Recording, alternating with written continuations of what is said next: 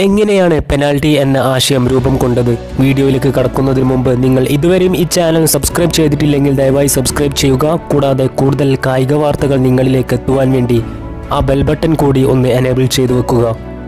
നമ്മൾക്കെല്ലാവർക്കും അറിയാമല്ലോ ഫുട്ബോളിലുള്ള പെനാൽറ്റിയെക്കുറിച്ച്. പക്ഷേ എന്തിനാണ് ഇത് നടപ്പാക്കിയതെന്ന് ആർക്കും അറിയില്ല. ആദ്യകാലത്ത് ഫുട്ബോൾ ഇംഗ്ലീഷ് സ്കൂളുകളിൽ മാത്രമാണ് കളിക്കാറുണ്ടായിരുന്നത്.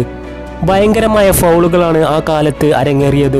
ഗോൾ പോസ്റ്റിനടുത്ത് വെച്ച് ഫൗൾ ചെയ്താൽ പോലും ഒരു ഫ്രീ കിക്ക് മാത്രമേ അന്ന് ലഭിക്കാറുണ്ടായിരുന്നുള്ളൂ.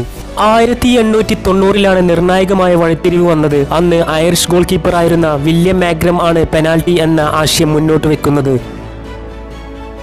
1891 ജൂൺ 2 പെനാൽറ്റി ഔദ്യോഗികമായി ഫുട്ബോളിന്റെ ഭാഗമാകുന്നത്. ഇത് ഫുട്ബോളിന്റെ 13ാം നിയമമായാണ് അറിയപ്പെടുന്നത്.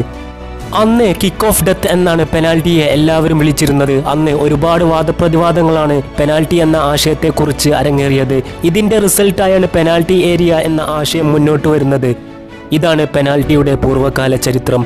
1930 ഫിഫ വേൾഡ് കപ്പിൽ ഫ്രാൻസ് ചിലി മത്സരത്തിലാണ് ആദ്യത്തെ പെനാൽറ്റി എടുത്തത്. പക്ഷേ നിർഭാഗ്യവശാൽ അന്ന് അത് ലക്ഷ്യത്തിലെത്തിക്കാനായില്ല.